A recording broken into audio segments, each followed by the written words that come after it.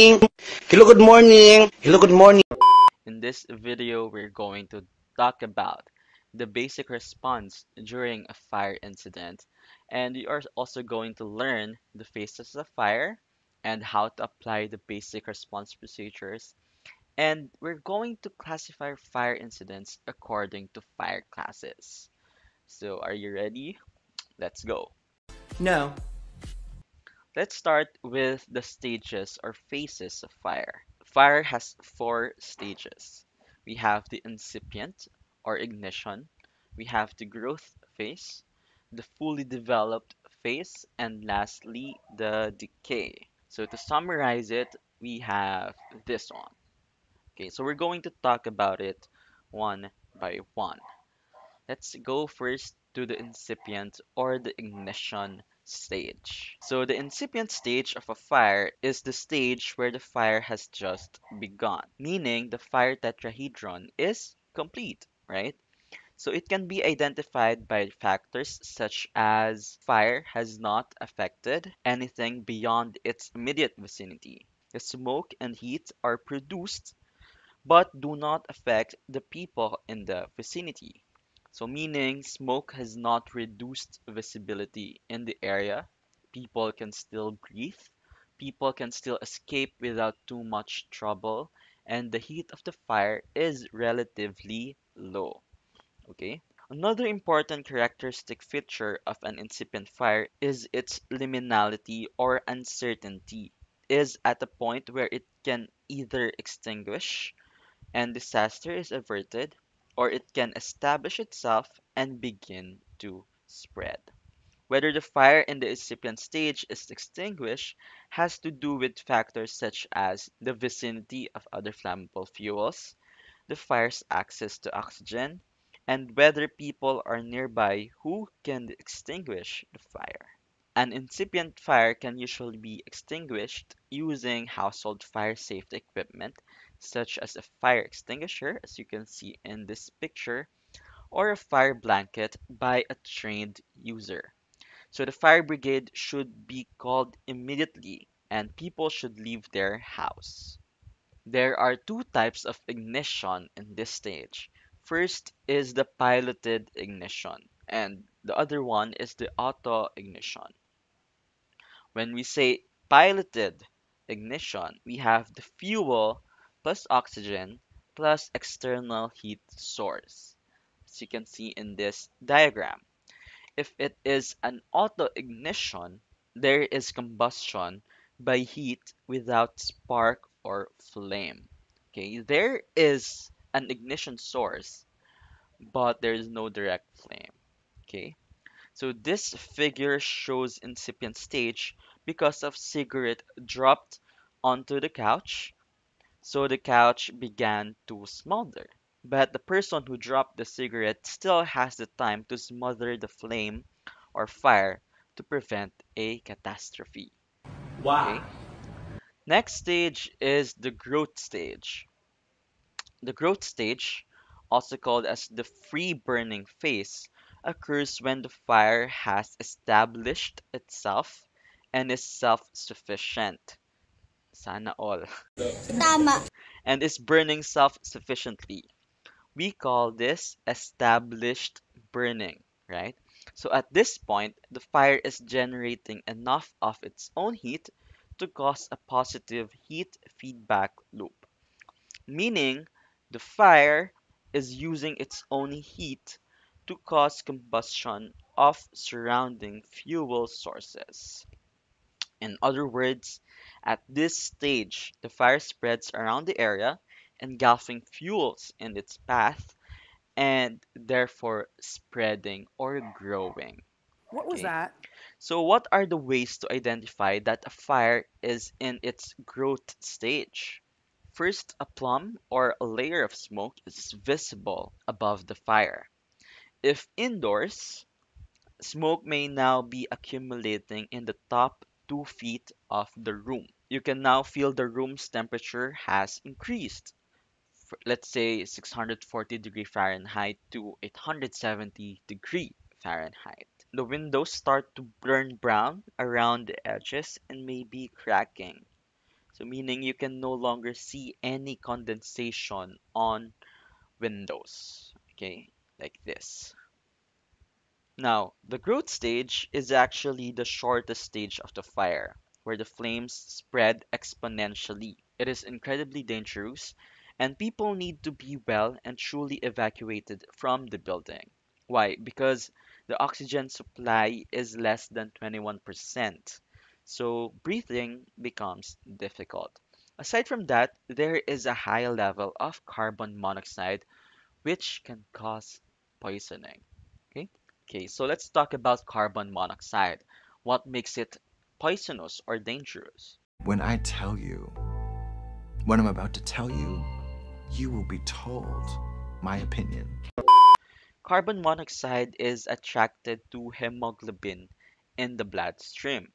This means when you inhale carbon monoxide gas, it replaces the oxygen in your blood that all cells in your body need to function. So, as you continue to breathe polluted air, carbon monoxide rapidly accumulates in your system, and symptoms of low oxygen begin to show up. When this happens, you are considered to have carbon monoxide poisoning.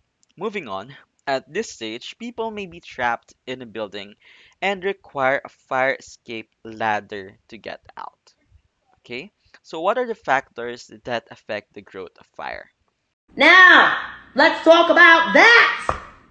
First is the fuel load. So, meaning the total amount of potential fuel for a fire in a given area. Next, you have the fuel type. Is it wood? Is it paper? Or etc. Next, the orientation of fuel relative to fire. Is it far from the fire area? Is it at the top, at the bottom? Is it really near the fire?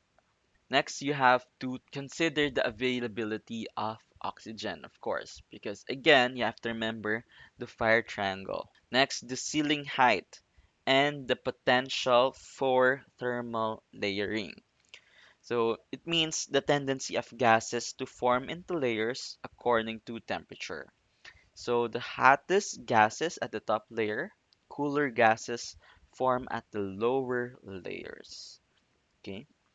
So basically, in the growth stage, fire influences the environment and is influenced by the environment.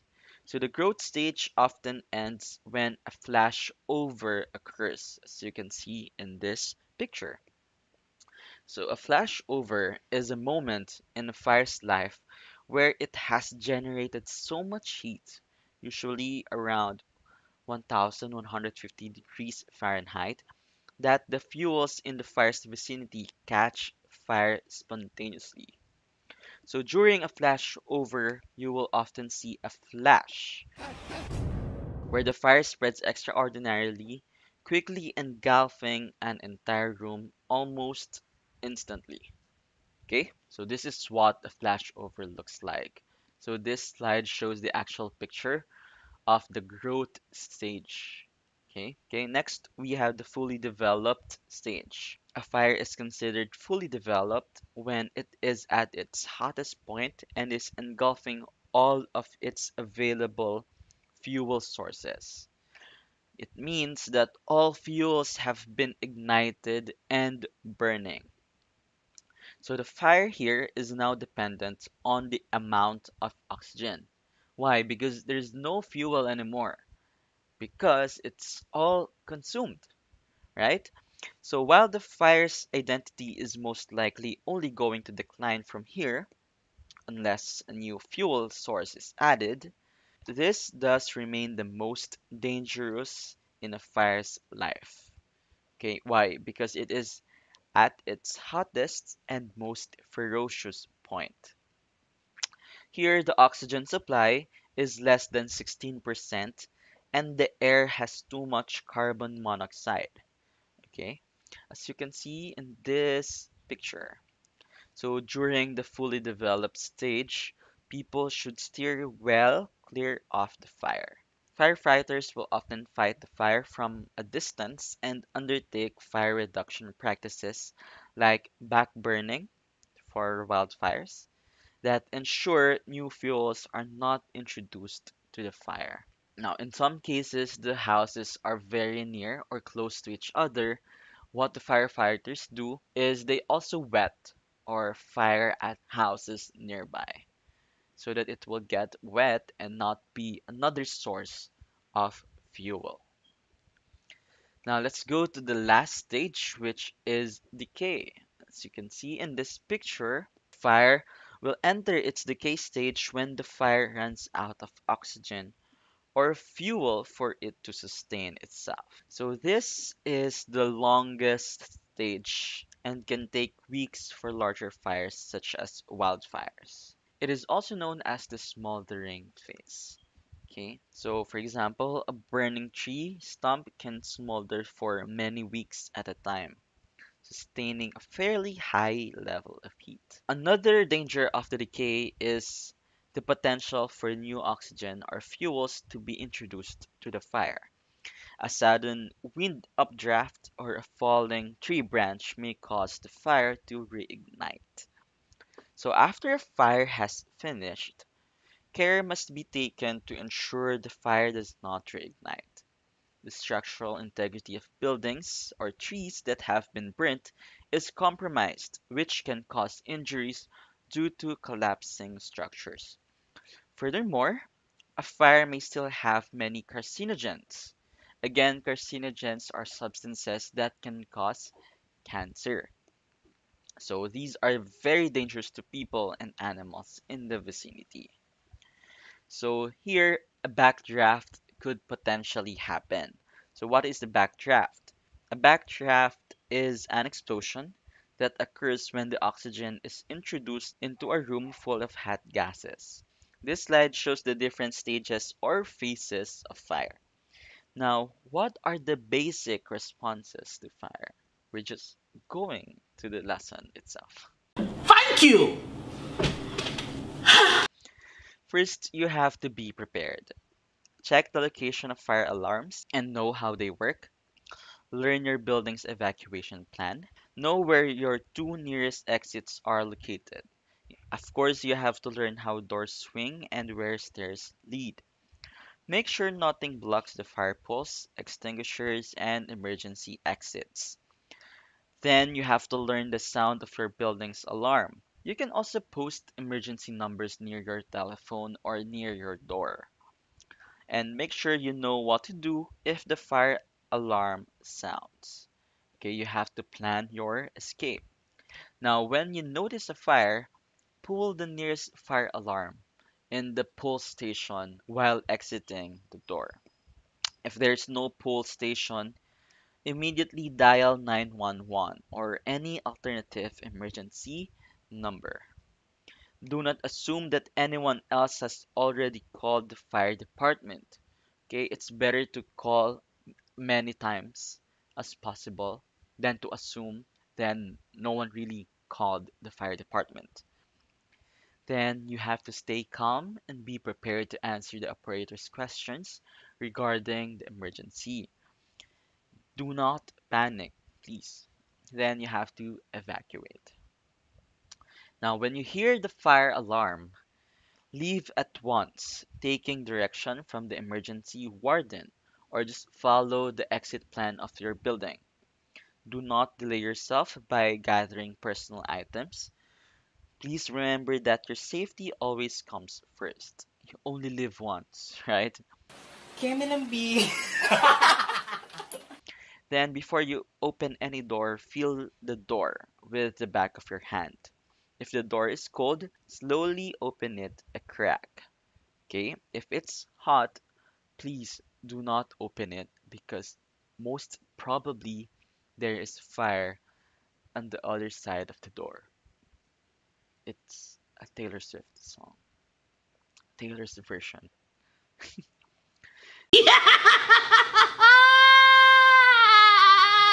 Guess who's gonna subscribe? Moi. Yeah, yeah, yeah, yeah, yeah, yeah, yeah, yeah, yeah. Then, if there's no smoke in hallways or stairwells, Follow your building's evacuation plan. Get out quickly using designated fire exits. Close the door behind you, but do not lock it. Locking the doors hinders the fire department's search and rescue efforts. Now, the stairway will be your primary escape route. Never, never use elevators under any circumstances. Once in the stairway, proceed down to the first floor and out of the building. Now, if you are trapped in smoke or heat, before you open any door, feel it. Same concept. Then you have to stuff the cracks around the doors with towels, rags, clothing, or tape. You have to cover vents to keep out smoke.